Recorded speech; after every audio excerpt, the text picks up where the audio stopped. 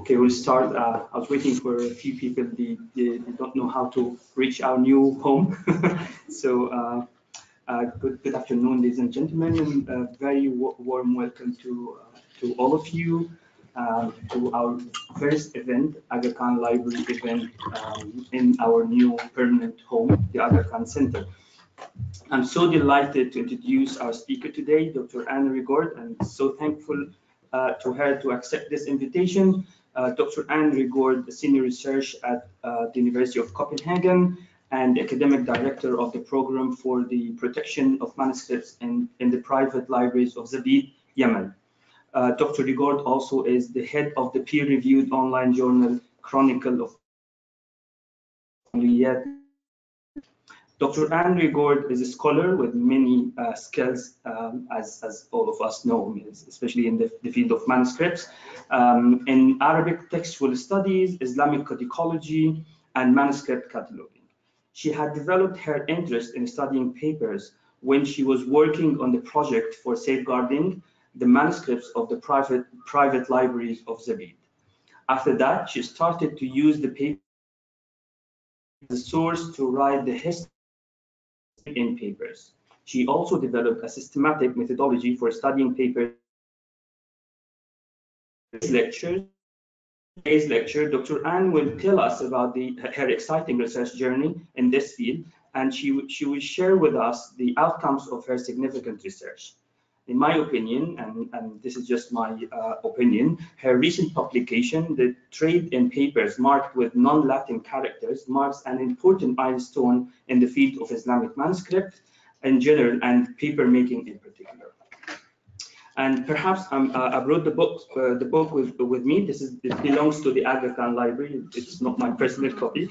And I just wanted to quote something from the back of the book, of the cover.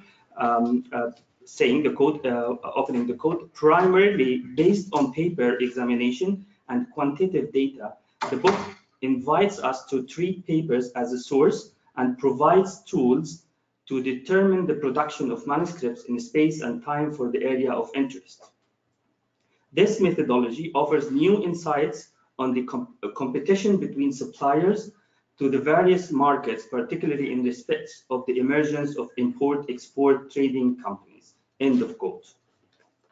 And before I hand over to Dr. Anne, I just wanted to say a few words about the Aga Khan Library. For those of you who don't know the Aga Khan Library, it's a production of the successful merger between the Library of Institute of Ismaili Studies, 40 years old, and the Institute for the Study of Muslim Civilization, Aga Khan University, 16 years old. And it comprises almost 50,000 volumes in subjects related to Muslim civilizations and Islamic studies in general, Ismaili studies in particular, and more subjects. And please, if you're interested in visiting the library or having a quick tour after the event, speak to my colleagues Shah Hussein and Wasim here on my left, or myself. Contact us, and you're very welcome to visit the library. Without any further ado, thank you very much, Dr. Anne, for accepting the invitation, and please join me welcoming Dr. Anne.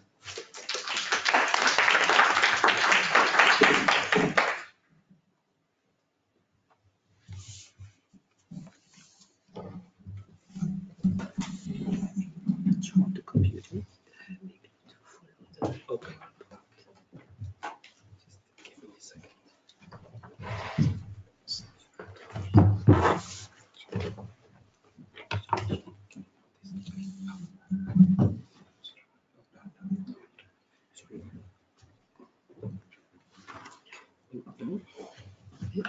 Maybe I should start. Okay. Maybe sorry. Yes. Technological difficulties.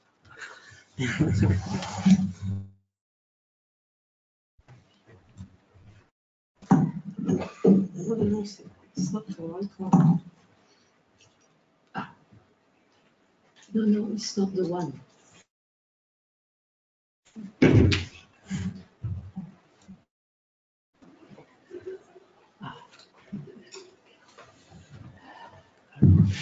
This one.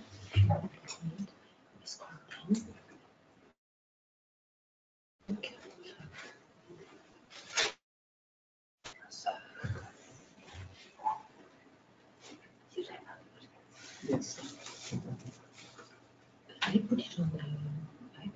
on the desk. On the desktop. The computer.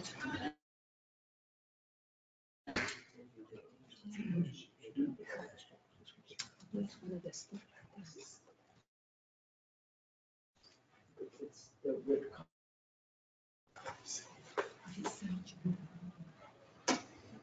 Voilà, IIS. In fact, your real network.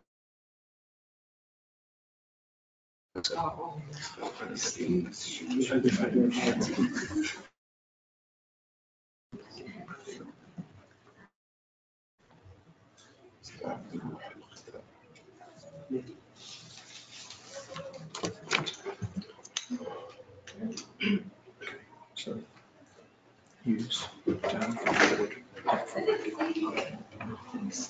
if you prefer. Oh, yes, okay. Yes.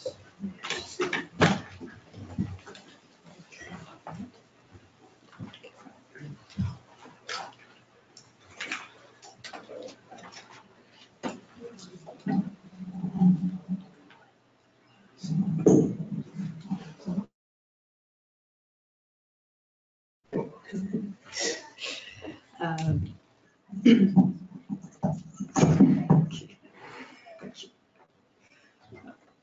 I have the pleasure to be here to present the book, The Trade in Paper, marked with non-Latin characters.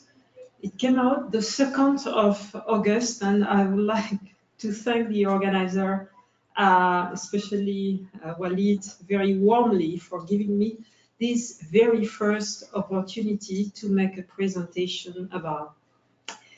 For this presentation, I will concentrate on the purposes of the book. It is a collective book made up of 9 contributions by 7 contributors.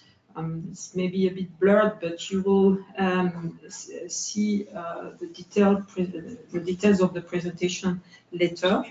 These cover a large area. The places where the manuscripts under study were produced include Africa and various parts of the Arabian Peninsula, India, the Middle East, and Iran. All the papers described by the contributors were imported. The first mentions we have of papers marked with non-Latin characters in scholarly studies, such as observations on Abu Shubak example. This is so the most well-known piece of Abu Shubak paper.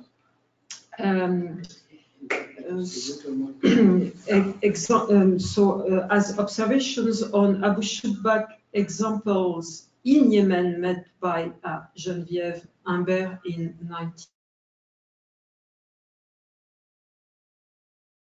On Ali Kourna paper and mentions by Adam Gatchek to Beniamino Arbib and Abu Shubak papers in his book Arabic Manuscripts of Vademecum for Readers, published in 2009, page 131, and on dry sealed papers, brought us immediately to types of paper which were produced recently, that is to say, in the 19th and 20th century.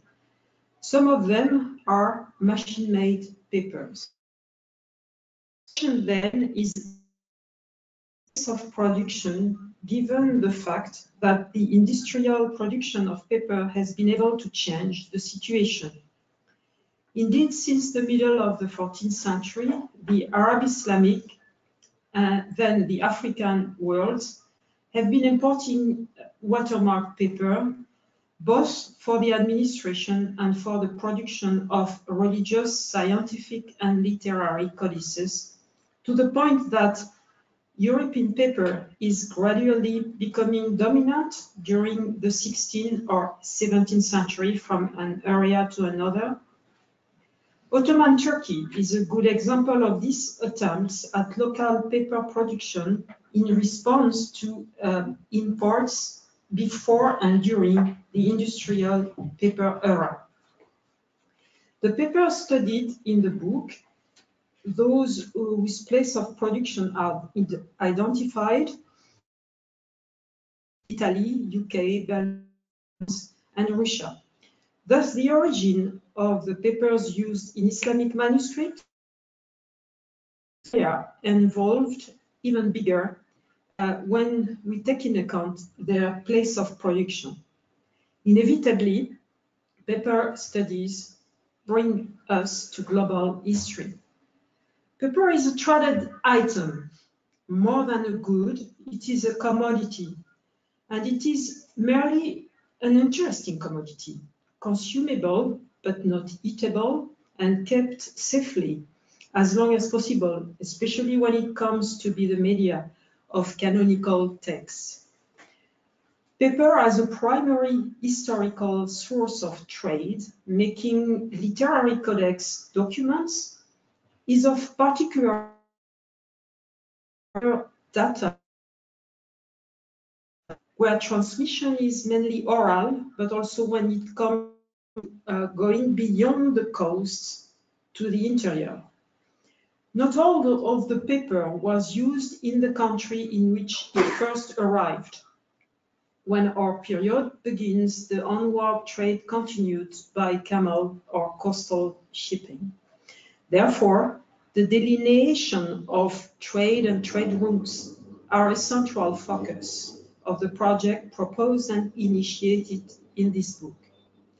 The production of manuscripts took place where there were scholars, and at least in Africa as well as in the Middle East or the Arabian Peninsula, it is far from being a phenomenon typical of big cities or even exclusively of townspeople.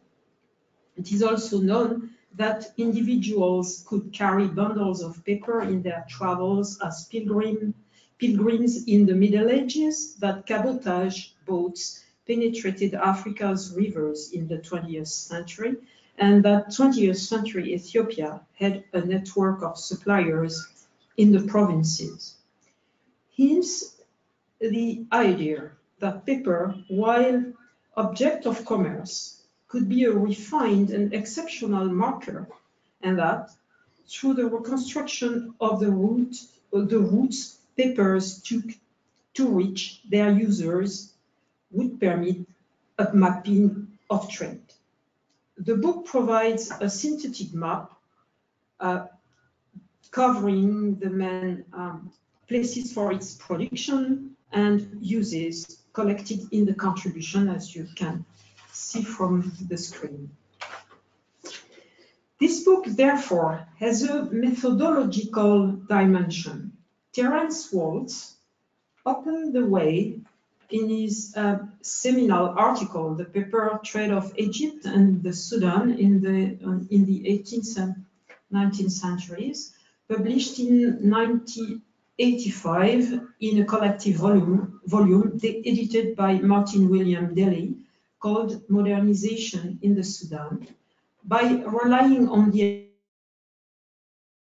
items that he had collected mainly in the archives of Cairo. However, this was only done for the purpose of a study in the frame of a book devoted to Sudan history, and Waltz did not elaborate theoretically in order to make of his work a generic method which could be systematically used in new applications. Our methodology consists in taking the papers themselves at destination as our principal primary source of data. The first positive outcome is the establishment of the first authoritative list of the papers that were used where manuscripts were produced. It is anticipated that this inquiry generates an enormous volume of documentary evidence and hopefully evidence of new and previously unknown papers.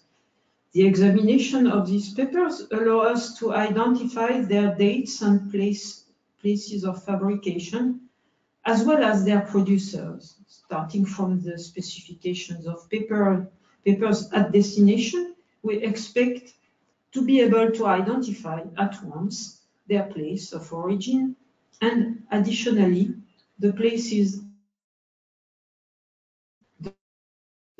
of the dates of copying of the manuscripts correlated with the kind of paper used provides us with statistical information on the period of use of a specific kind of paper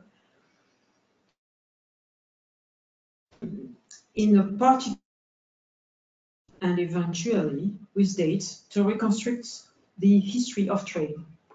Isochronic comparison between the collections in different countries provide us with an accurate idea of the extant products in each area and allow us to begin establishing the pathways by which they arrived. In order to determine the final destination of the papers as commodity, we locate the exact place where the copyists used the paper to make manuscripts. Since many codices were circulating,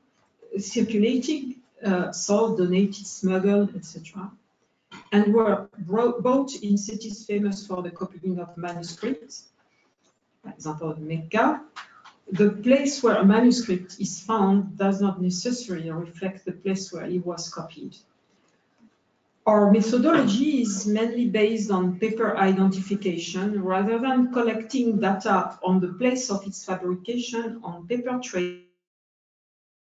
Secondary source samples of papers at destination are gathered and the examination and specifications of the paper itself give us indications of its origin.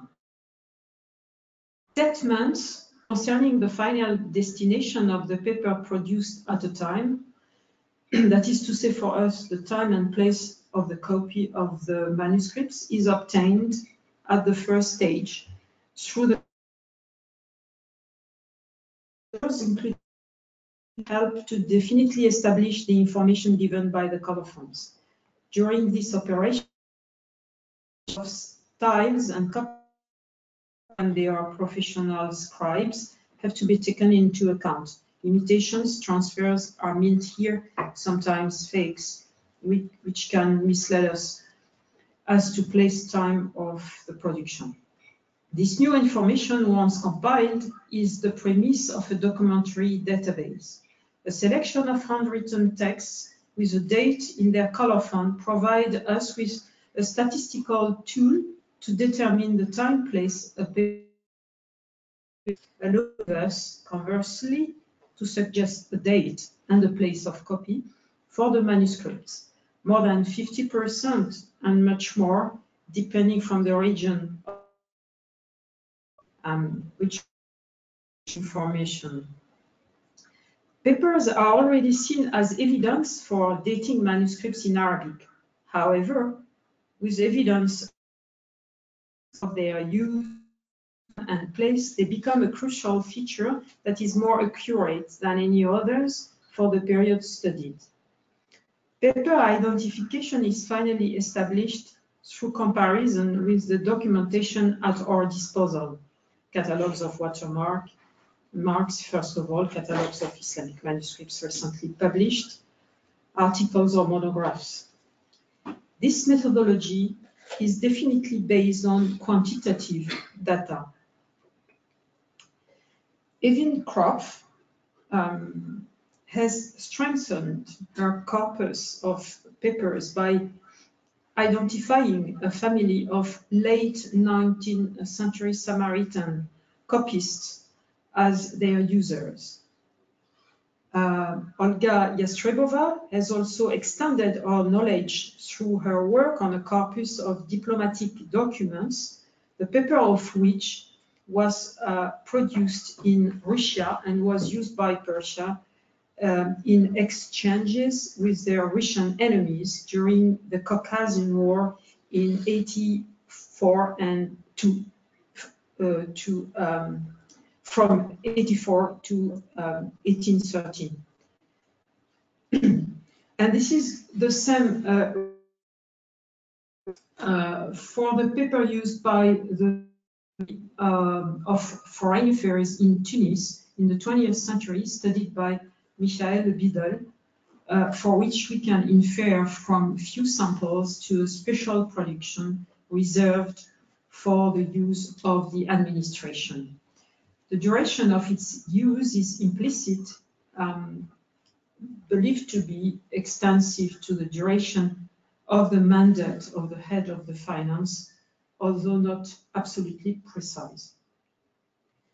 Developing an epistemological and methodological dimension is a signature of the series Documents and History, the first volume of which was published in 2013. Devoted to the Islamic papyrology from the beginning of Islam to the 16th century, according to a classical definition of the document as ranging from private or merchant correspondence to official, administrative, legal texts and others, this first volume of the series proposes to take into account the material or physical elements of documents, not only to specify them, but to characterize the provision of positive, non-subordinated or full data about these material elements. If this approach is employed in disciplines like archaeology and epigraphy, papyrology has increasingly based its analysis on the text while failing to systematically profit from the material data. Volume 3 of the series will be on the fake, the replica and the copy, Islam 7th, 20th century, which is the publication of the proceedings of a workshop held in Paris in 2013, but this will be I suppose, the next story. Within our region, in the 19th and the 20th century, papers were made locally from plants in India from an early period of the 19th century. The proposed study of Islam in the Ante-Moro kingdom in Malagasy. The proposed study of the history of the papers used for the writing of manuscripts aims to cover the significant changes that occurred throughout the 19th, 20th century. This is that at the turn of the century, with the Industrial Revolution transforming manufacturing and transportation, new suppliers began to compete for custom around the rim and the Indian. The reorganization was therefore rooted in the regional imperialist struggles for dominance in the Red Sea area and the northwestern Indian Ocean, in Africa as well. But the paper market also benefited from improvements in production technique at all levels. To comment on the reasons why, I especially selected papers of Islamic manuscripts marked with non-Latin characters. The book shows in many places how the New Deal in the production and distribution of in the 17th century transformed the pattern of paper supply in particular and trade in general throughout the Indian Ocean, in the Red Sea area, and in Africa. Paper is a unique basis for such investigation as it enjoys successful commodity and then used and consumed, becoming the material bearer of valuable information in the various languages of manufacturers, traders, scribes, and scholars, and even for organizing trade From then on, the various languages of the papers whose places of production are known point not only towards their zone of production, but also towards their zone and circuit of these languages is obviously a commercial argument. The countermarks Ali Kurna came across before, and Abu Shubak follow a vernacular used in Ottoman and Arabian Peninsula with a probable extension to Red Sea markets. As shown by Evin Croft, the denomination Ali Kurna is attested as early as the 17th century, and as shown by Jean-Just Wittkamp, the vernacular Abu Shubak is attested in 1886 concerning a paper from Andrea Pordenone with a countermark entirely in Latin. Countermark, at least in Abu Shubak, so you can see this Andrea Galvani, which is under the written part of the folio, and Pordenone on the bottom of the image. So the countermark Abu Shubak in Arabic, at least in Abu Shubak paper of type C, so this is or type C of Abu Shubak paper, uses the language of the country of consumption. A well-known proverbial sentence in Yoruba language expressed in Ajami Hausa is described by Michael Biddle in her first contribution to the book. This is the one. Abu Shubak, meaning the man in the window, refers directly to the contribution, directly, sorry, to the watermark of the crescent moon and face in a shield. Okay.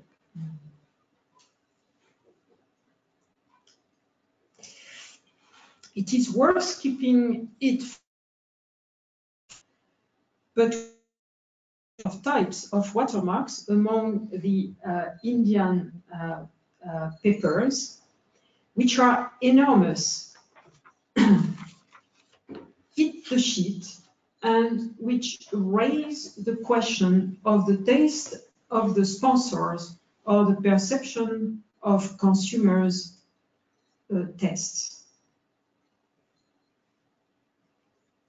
So I don't know how if you can see a bit. So this image and the star, yeah, star. Oh,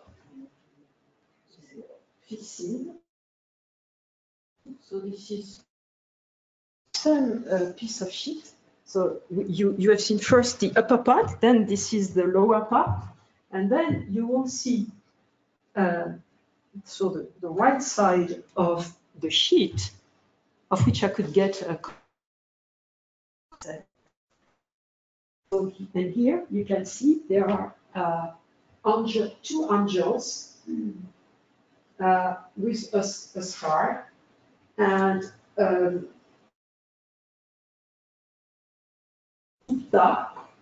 and again the name of the producer, in fact the reseller.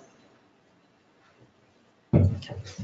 So this they are enormous. I've tried this. This is a much better of kind, but without a mark in non-Latin characters. I think I selected another one where you can see a ship on the top. And in fact, see, this is on because here this is the upper part of the ship. Sorry. So so it's.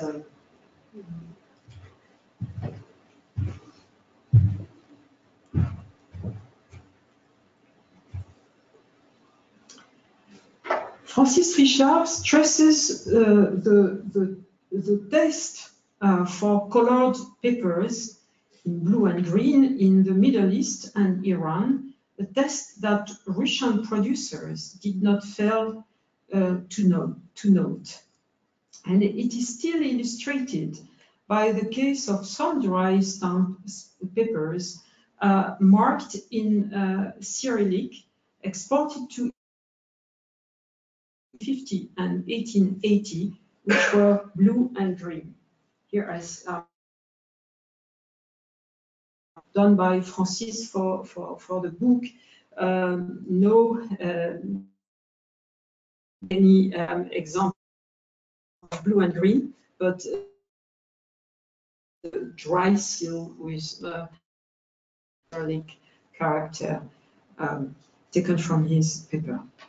These industrial papers exported from Russia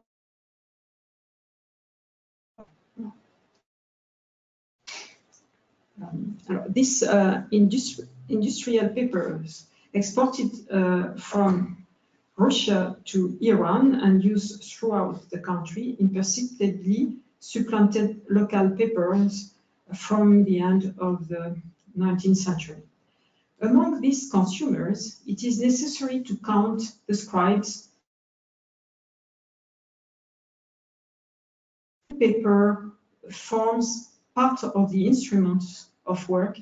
We are thinking here to the family of Samaritan scribes introduced by Evin Kropf. I mean by that they can have their favorite and loved paper. That there has been an adaptation of paper brands to the market, in particular borrowing watermarks or inspired watermarks, so ad hoc, had already been suggested about the papers Tre Lune, of which the oldest occurrence is 1597. Sold to the Ottoman administration, but this remained often hypothetical. Our paper marks provide a striking proof. Behind the countermark Alikona or Abu Shubak of type D,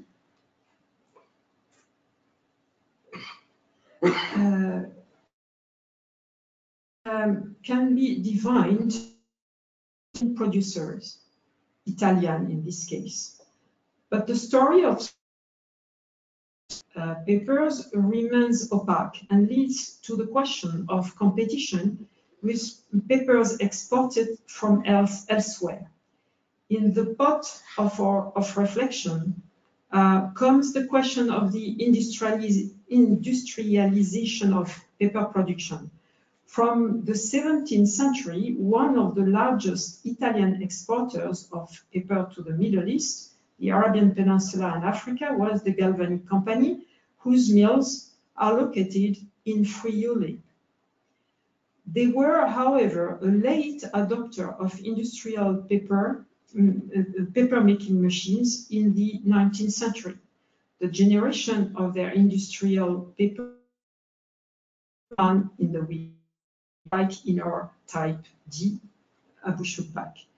In the first half of the 20th century, Yemen and Ethiopia, exactly in Harar district for Ethiopia, we have also some samples of the late Galvani papers made in the shape of which has a single and no more a double rim. the company was not doing well already in the 19th century. On the most well-known kind of Abu Shubak papers, there is the name Istanbuli that we have maybe we have seen earlier.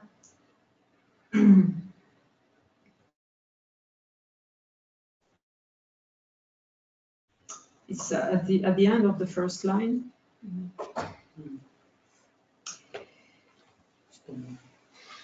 For which this book may offer a new hypothesis if we consider Istanbuli as the place of the reseller. The period from the 19th to the 20th century saw a reorganization of the trade around companies having access to paper distribution networks and in contact with the consumers. These commercial structures are transnational and can be registered in Europe. It is the case of companies operating in Africa with branches in the Middle East, or of companies operating in the Indian Ocean and the Red Sea, particularly in Aden and Addis and inland, in late 19th, early 20th century. This is a phenomenon that is highlighted by Latin. The text of the countermarks slips imperceptibly from the name of the producer of the mill to that of the seller, who is also the sponsor of the paper. So, of course, this is a good example. And I have selected a couple of papers which are Bombay and English trademark, English made in England and Bombay. Abroad, the producer's mark gives way to the non-Latin countermark that are an indication of the sellers. On the same papers, Bombay stands beside Made in England or in Belgium. In India, the activity of these sellers or resellers is developing alongside a local artisanal handmade paper economy, which produces both vegetable papers and mixed papers, rags, vegetables, and recycled products. But the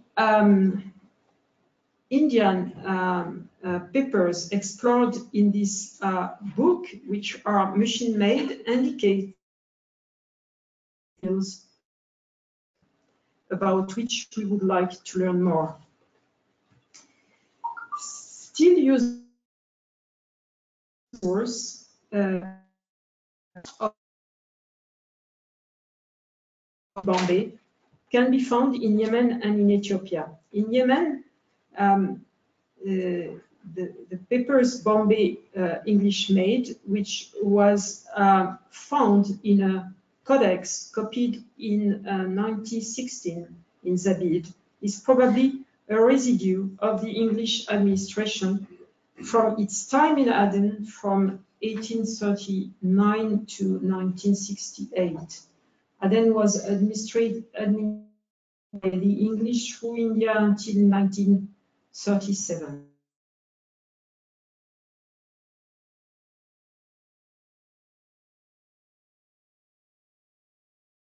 Not one or two, but many names that appear in countermarks, and all knowledge of them remains far from complete. Beyond their variety, some share the suffix boy, like here, which suggests Israeli names. Representatives of on the spot seem well connected to the authorities, for they have supplied paper to the administration. This is not all, for this type of paper is also found in manuscripts of Chronique du manuscrit au Yemen, from mountain to mountain, exchange between Yemen and Ethiopia, medieval to and this is the working lives of individual Bahra traders whose career develops and whose promotion takes them through a position of regional responsibility, one of them from Bombay to Aden, then sent to Ethiopia.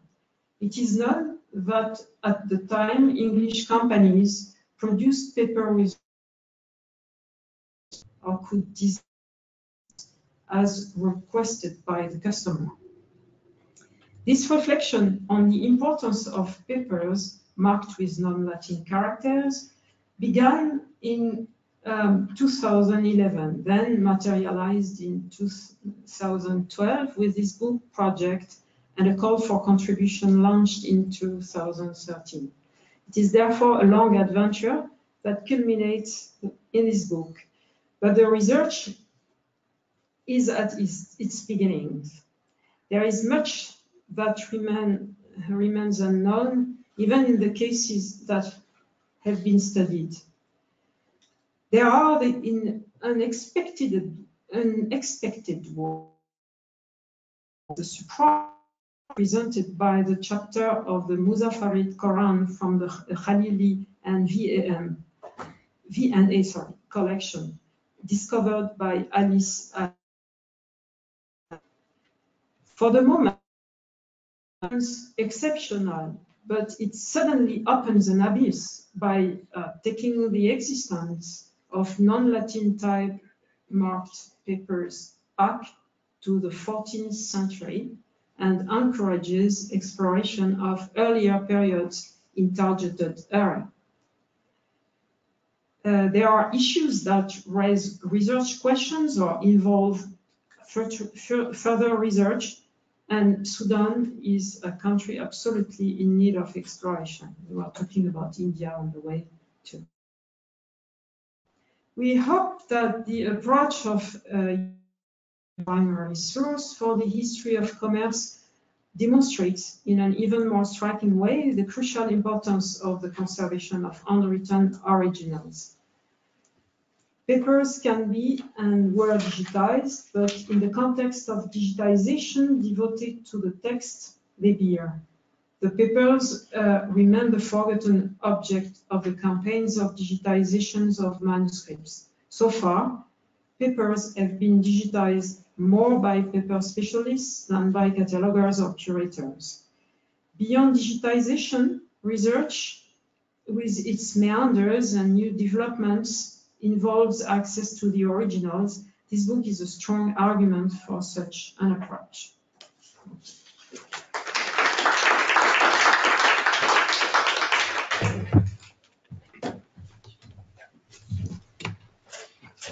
I'd like to thank you, Anne, for this fascinating journey and presentation. And I think it's very nice to know trademarks before Polo and Adidas. So this is very obvious trademark in the Islamic manuscripts field as well. So now we're open the floor for questions. We have almost 10 to 15 minutes, and please make your question short. Okay, Russell, please. Thank you very much for the talk. In looking at the origins of paper and the trade across, let's say, the Mediterranean, I'm going to ask you a question which shows my ignorance. But as the Geniza documents from Cairo were not just written in Egypt, but were pieces of documents that came from all across the Mediterranean and further afield to Yemen, can we look at the Geniza documents and see anything in the history of the paper trade? I have started, I have to say I've started because I'm working on a DKG collection, so David Kaufman Geniza collection in Budapest. And I, of course, because I'm a paper obsessed, I had a look at the paper. But so it depends from the time, of course, but we have obviously local production. And so it's extremely difficult to notably marks, so lines, and often very bad quality paper. I could understand books and manuscripts would be a very good quality. Those notes probably. Generally speaking, this is my impression. We have exception because, in fact, it's not easy to when you produce a codex. You want a size, so a dimension for your. So you have pieces of paper which are left over, and I think I found an example of reused pieces. So reuse paper. Beginning of the Ottoman period in Egypt. So in this case, it could be good paper, and yes, but this I can elaborate on your remark on the quality of paper, because one of the hypotheses to understand the Jalali mark, which is extraordinary. It's incredible that Alice, one of the, so it could be, of course, everybody thinks about it, and also the Jalal is a name of God, but also another hypothesis is of good quality. Yeah, and I think the fact that in the Indian, so-called Indian papers, it is written made in England, etc. It's to show that this is a good quality paper of Belgium. Sorry. Can I ask you a slightly trivial question? But in the pre-colonial period in West Africa, much of the cloth was wrapped in paper and the producer's name was written on it. Similarly, of course, there's a great deal of charms and other things. And I wondered if, in fact, this was part of the study that you're doing. And have you come across any wrapping paper, which isn't by definition always bad paper? Yeah, you mean wrapping paper? So paper used to wrap cloth in it, or yes? And write the name of the producer of the cloth, that if it was turned out to be bad cloth, you could return it to the producer. I have so it wasn't bad. So. No, I have only personally, maybe somebody in the floor can have so an idea. But I have only seen an example in the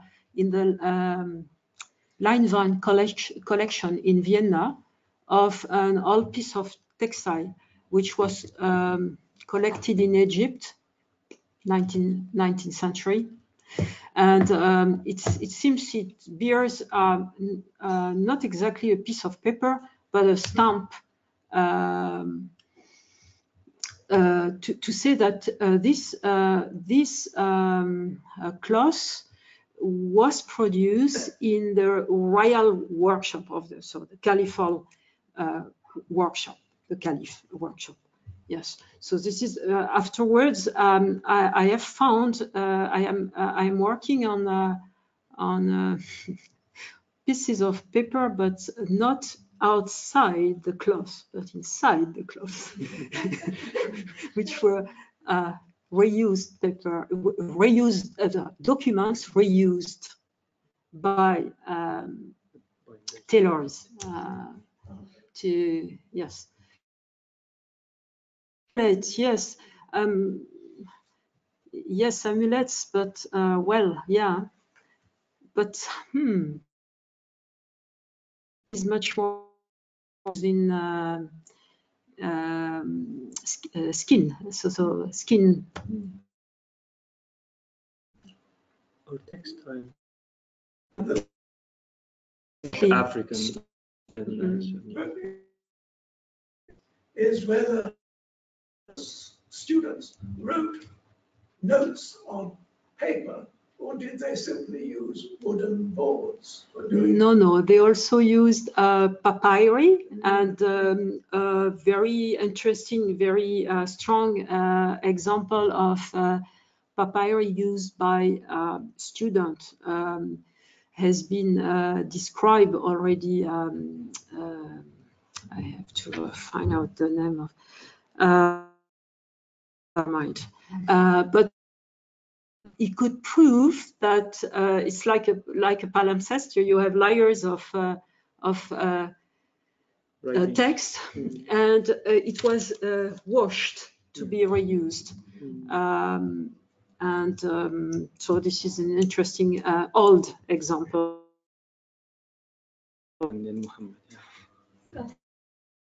That's fascinating, really amazing. Countermarks in Arabic script were obviously produced in response to a market demand. But for example, the Italian papers, the Treluni, Andrea Galvani, is very widely used in Southeast Asia for Islamic manuscripts in Latin. So I suppose, my question is, do you have any example of secondary sources documenting the correspondence or the contact with the European paper makers, which explained or cast some light on the mechanics of how these countermarks were introduced and for which centres and when? So you mean when the countermark appeared as? I mean, do you have any evidence in the documentary other than the crime itself? Right. Any references to why? Yes. When? Okay, I now I understand much more the question. In fact, thank you for asking, because secondary sources, as in many cases, so the information is scattered, and so to find it, it's a huge archives of fabric, and also monographies on producer or mills, etc.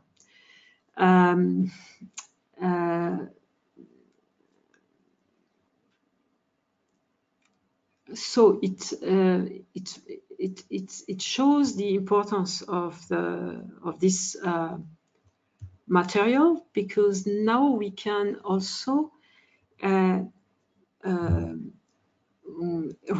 reorient our research and look for some types of information. Of course, the idea of the countermark is it's born in Italy. This is a well-known thing, and for that we have the Italian taxes, on which we can rely, and then for the interesting case raised by Evin and the Abu Shubak paper. What is interesting is that there is a vernacular used in the market, which was caught by the producer, who cleverly used them in their paper, so marked their paper with them, and so secondary source Evin could find out that this vernacular existed since as early as the 17th century. That's market driven. But the evidence of the Likurna in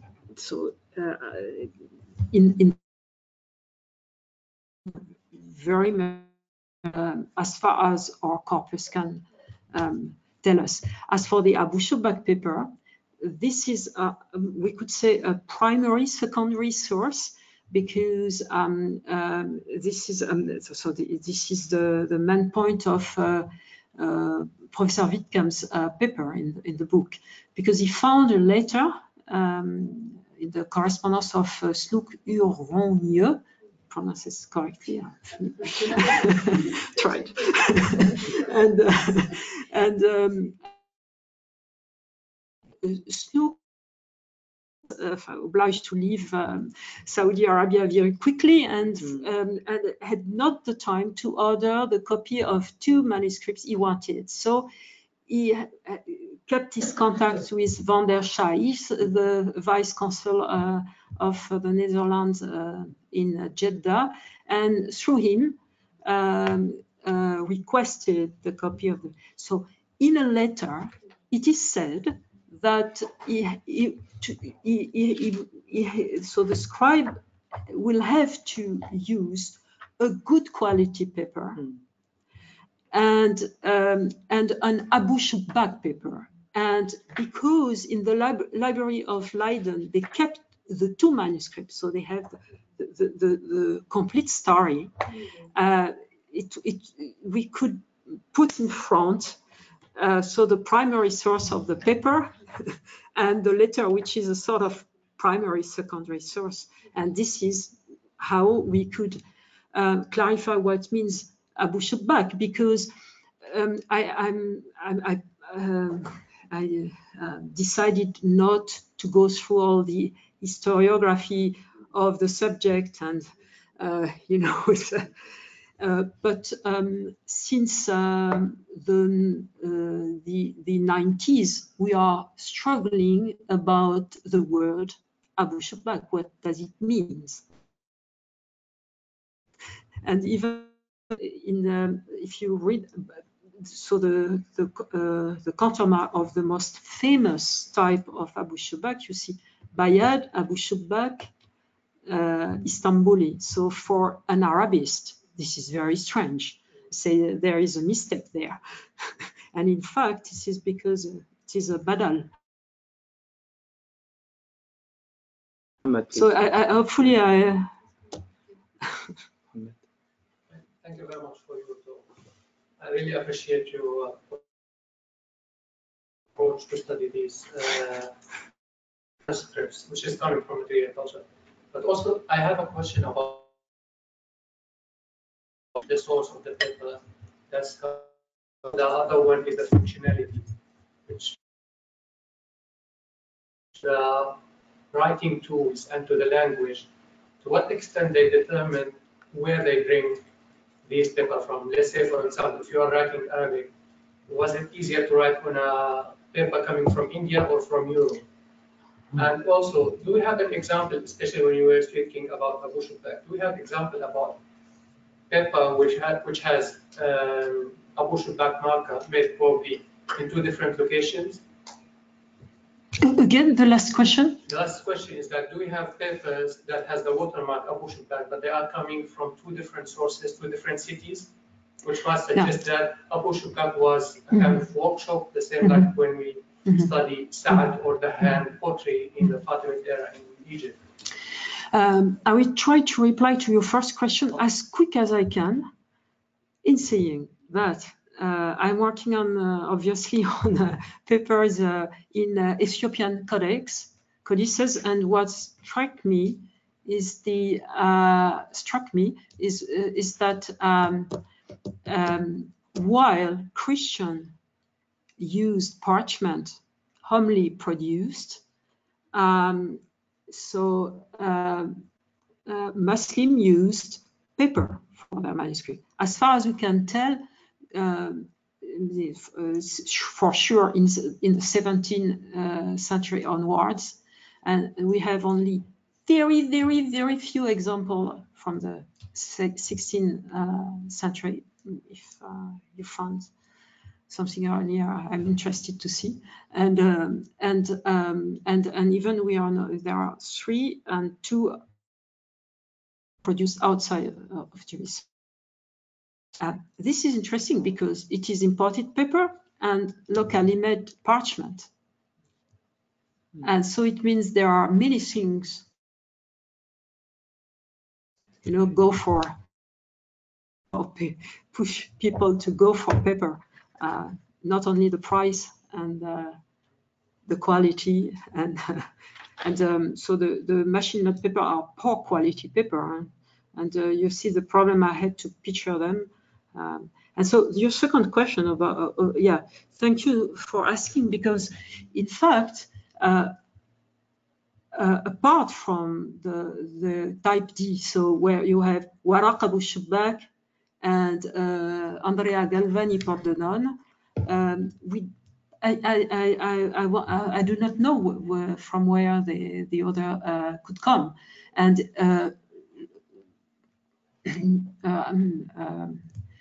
before we, thanks to this book, realized that there is this change with the reseller, which introduced their name in the paper. So the hypothesis was made that it was a Turkish Ottoman production. But then it was a nightmare because where, when, because we know that the Turkish Ottoman production went up and down. So, what I could see, so from the book, you will see that I could make a real statistic. I have 3 pages of statistics. And I can say at the moment is that the delivery of Abu Shubak paper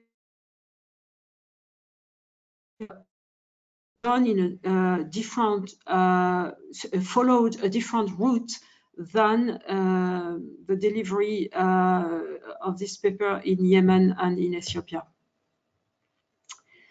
But as Sudan is understudied for the paper, so I with example and maybe with mistakes.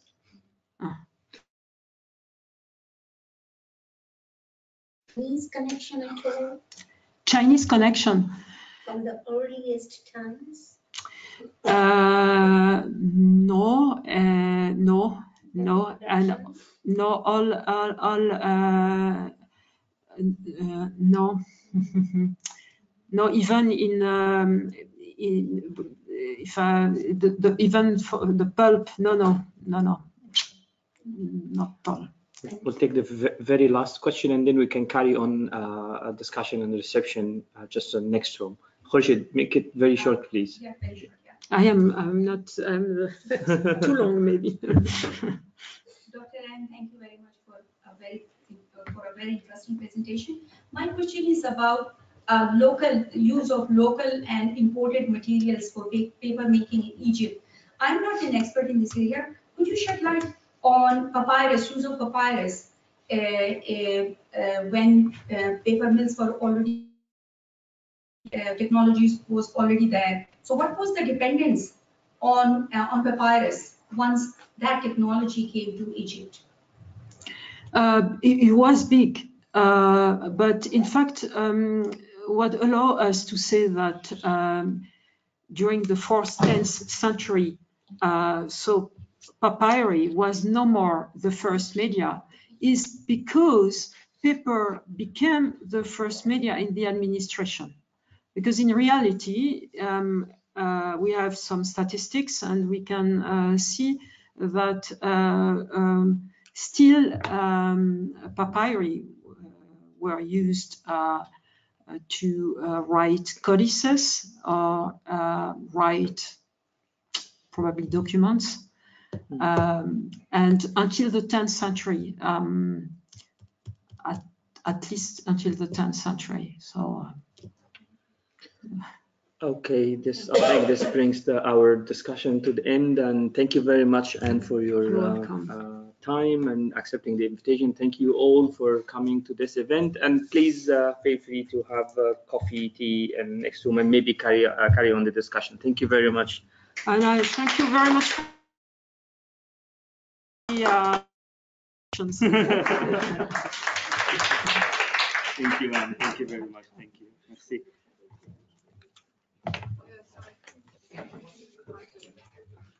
Thank you for your very right presentation. Very Thank you good. very much. Yes, thank